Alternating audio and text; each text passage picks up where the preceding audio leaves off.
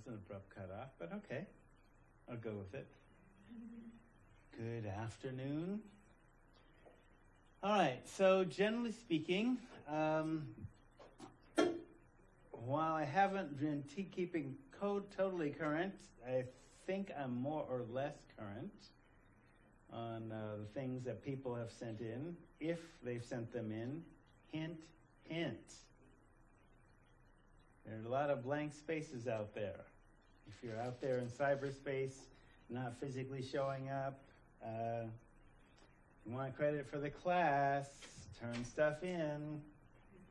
All right, so. Do you usually always send an email back if you get something?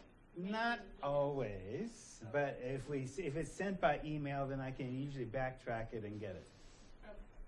Because the sheer volume of like sending things back, I haven't automated that. I usually always send it to my own email and ignore Good. email, Okay. just to see that it got somewhere. Good. Yes, that's good. Because mostly I've been keeping the spam filters clear. Most people have been about that. So the midterm goes out this Thursday, physically and electronically. Think I can be able to arrange an electronic administration on the site.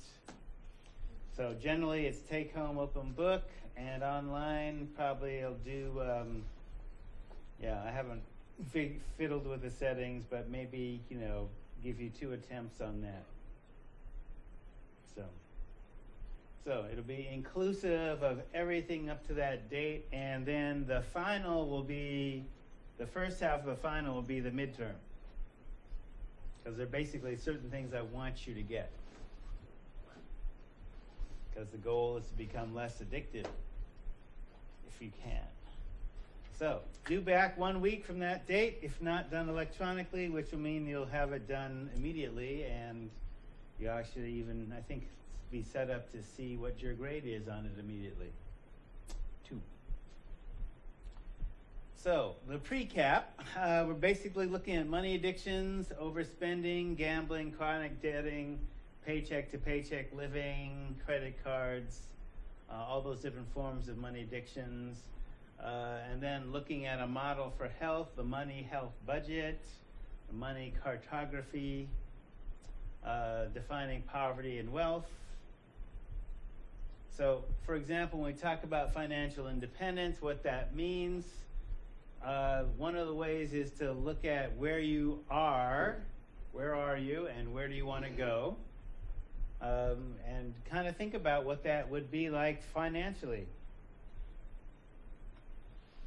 That means an income. So, for example, if you're an addict, and let's say this is a Eugene heroin habit, so $200 a day, and that's the low ending that. $200 a day times every day for a year is about $73,000, which goes towards their habit. So when you think about what junkies do, I mean, that's a lot of creativity with no job. To come up with that money every day, having to steal it, hustle it, whatever they do to get it every day, and that's basically minimum wage for a doctor, many professionals.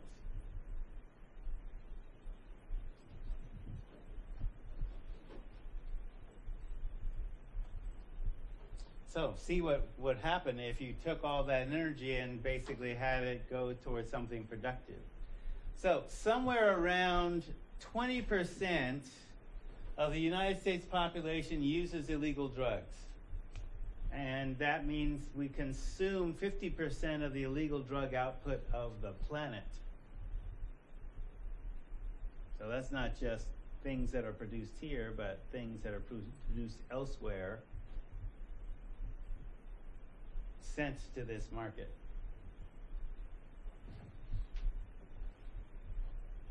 Robin Williams once said, I guess he was being funny and maybe speaking from a little bit of experience, cocaine is God's way of telling you you're making too much money. Or dare, drugs are really expensive. Yeah, right. So, if we look at the legal economy, so you can see within, a drug context, if people learn their money skills from dealing and middlemanning in the underground economy, because it's illegal, yeah, a little bit of effort can make you a lot of money, but you can't put it in a bank.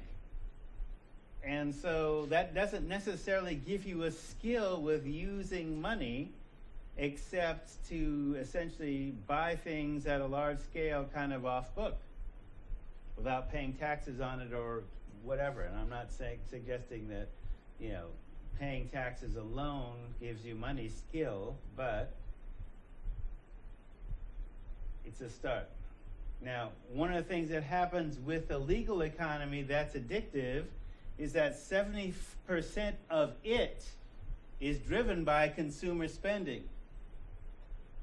Okay, and so the very dictionary definition of a consumer, you use something that you don't produce, you use it up, and you have to get it again, and get it again, and get it again. And that's 70% of our economy. So that depends on people having like a regular income to be able to pull that off, and other people having a regular income to produce all that stuff.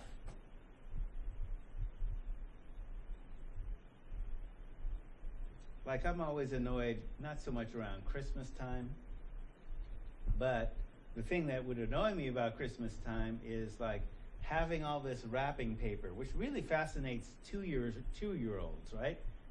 They like tearing up presents. They're more fascinated with, like my one-year-old granddaughter was more fascinated with the paper, that sound, than the actual gift, which, most of that stuff, even if it's cool and educational, is plastic stuff from China, as an example, right? And when we look at consumer spending, how much of that is sustainable in the long run, either on the on the individual level or on the large social level. So there's also an informal economy.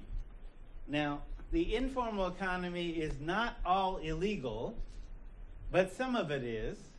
And what it consists of is basically transactions that occur off the grid. So that's an estimate in the United States of about 8 to 9% of gross domestic product, which is what GDP is, which is about $1 trillion, which is still a fair piece of change, when you consider the global economy. So if you want to do kind of some either extra credit, or I'm just making the offer for extra credit, you can just actually see this movie online. There's a sustainability question, and it's basically a movie called The Story of Stuff. It's about 20 minutes. And one of the things it talks about is okay, how do we get to this consumer-based economy? And that basically, when you consider that, I remember in the 60s and 70s when people were talking about overpopulation, and they almost always talked about overpopulation as if it weren't happening in the United States, it's happening in third world countries, blah, de, blah, de, blah, de, blah. Well, every kid that's born in America is the ecological equivalent of 30 kids born in India, in terms of their effect on the planet. So we have 5% of the world's population, and we consume more than half of the world's resources just to sustain our lifestyle. All right, and so one of the problems with that is if we're basically polluting, the amount that goes to make our computers are toxic as far as, producing, a clean product. They're not clean products at all. So we're the largest consumers of computers, users of computers, one of the largest ones. And, if you were to reduce the world's population to a village of 1,000 people, population-wise, no one would have a computer. So the fact that we do, right, gives you an indicator there. And so if the rest of the world wants to be like Americans, we ain't got enough planet to do that. But maybe we don't have to worry about that for another, global warming. Are we having storms that are huge now? We are. Oh, that's a myth, right? I got to watch who I'm channeling. So, your assignment, how I spent my week. So, on a daily basis, track every penny, including bills, books, snacks, gas, etc. The purpose is at first simply note where your money goes, and looking at it is the first step to making changes. And this is essentially what we call in prevention a harm reduction approach. Now, the reason we do a harm reduction approach, and I gotta say this in terms of looking at what harm reduction is saying, okay, there are a certain amount of people, if they're using an addictive substance that could kill them at any time, they may or may not quit cold turkey. They just may not. And even if they decide to, depending on what the drug is, it might be dangerous for them to do that. So we'll do a harm reduction approach. This is kind of the science behind needle exchange. Okay, we'll give you clean needles so at least you're not transmitting HIV or Hep C or whatever. We're not going to give you your dope, but at least if we teach you how to use the needle correctly, not develop bruises, not develop side infections, that's better than basically locking you up. And so we'll do outreach, and the data show that basically you get more people into treatment and quitting doing it that way than simply arresting them. Because treatment works so well in jail. Treating a medical problem using the criminal justice system has been proven so effective. But, there's another piece where a lot of people have what they have, in an African American context, we have a saying, it was so bad it got good to them. Okay? Where a person is basically, they're drinking a fifth of vodka every day. And that's normal behavior for them, because that's what their mom and daddy did, and that's what their siblings are doing, and that's normal behavior. So, okay, that may be normal behavior where, in the businesses you worked in, if that was your business, but if you show up here or you show up at a business where that isn't cool, they'll fire you or say, no, you've got to quit. You can't come here drunk. And even if they stop drinking, at that level, when you're drinking a fifth, that's essentially binge drinking. You can't detox that within the day of work if you stop at midnight, right, the time clock. So even if you show up like here at 10 or 11, you're going to still reek, even though you might not be drunk, right, because your body's still eliminating. So people tell you to stop. So what would you do? You stop cold turkey. Well, you can't do that because it could kill you. But it's alcohol. It's a legal drug. Okay, no. All right, so if we do good consumer education, harm reduction would say, oh, what you should do is actually titrate down. That doesn't make sense, but titrate down, or go to a place where you can be medically detoxed. And if you're going to go cold turkey, then they can give you the meds to keep you from having withdrawal seizures, et cetera, et cetera. Now, the reason I mention that is because I know I'm reaching a lot of people who are just tuning into this randomly, and there are a lot of people in that boat with your loved ones, drinking the vodka or the case of beer or whatever. Titrate down or do a medical detox at a facility if you're going to go cold turkey, because alcohol can kill you. Either overdosing or going cold turkey from a really high dose, which you may think, oh, well, a bottle of vodka, that's nothing. Well, it's a lot. So harm reduction basically is saying, okay, we're just recognizing human behavior. They may not do what's optimally best for them right up front. Okay, so we'll say, okay, we'll use, medical science to say, we'll meet you halfway. But this is the goal. Quit your harmful behavior as much as possible. And we'll do that by building kind of more positive stuff. So any budget reflects your priorities. And if you feel your money circumstances dictate to you rather than having you dictate your circumstances, plan to change them. And so first, of course, you have to know where you are. And then eventually, somewhere near the end of the class, we'll talk about, I have a little handy chart about different wage levels, where you want to be eventually in terms of income if you're shooting for a particular financial goal through working or doing what you love. If doing what you love doesn't pay you what you need, you can think about augmenting that. So knowing where you are. So the assignment is essentially to show you where your money's going and where potential leaks are, and then controlling the leaks. So impulse buying is usually a big one, and actually when you talk about the 4 Ps, there's a reason why things are placed next to the cash register.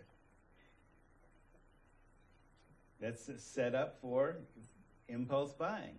Oh, yeah, I just went to Barnes & Noble to get a couple of books for a kid's birthday and wound up buying a Rolling Stone because it had the bomb store on the corner. And then the Newsweek had the pot barons, this guy in a suit and tie next to a medical marijuana grow. It's like, okay, well, I know all about this anyway, so really, do I need to get this? But it looked good, so all right. Spent $30 more than I probably needed to, but hey. It's tax deductible, right? So where are you headed? Where have you been?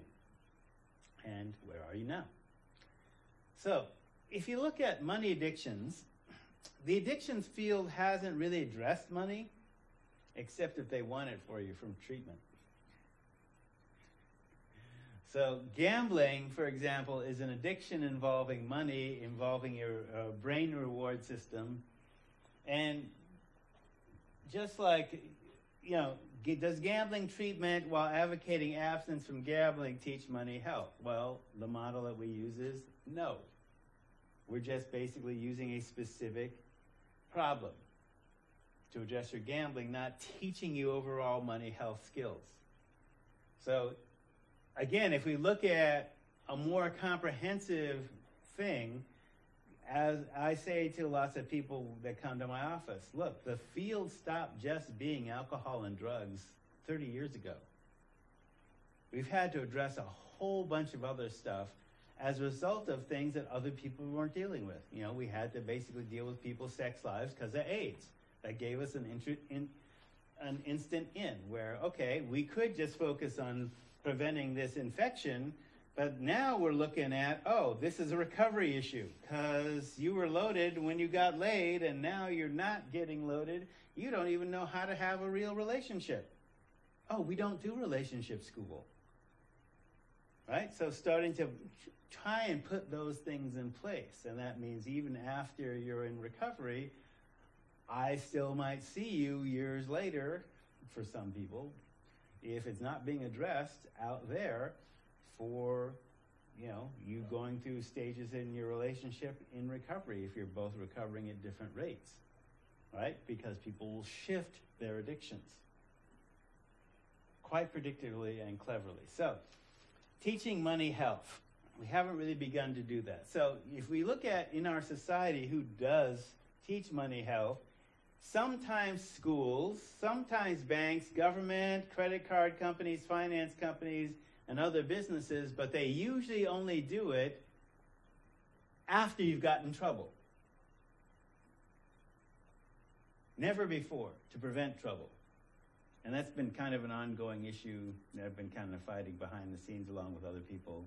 Okay, we don't teach people how to deal with their financial aid because that's usually the first biggest loan situation that they've ever encountered in their lives, unless they're already homeowners or unless they've already bought a car on time and credit.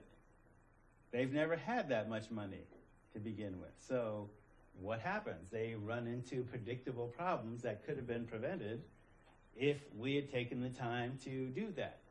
So the argument has been, well, whose role is it to do that? And round and round and round without actually teaching you how to do that.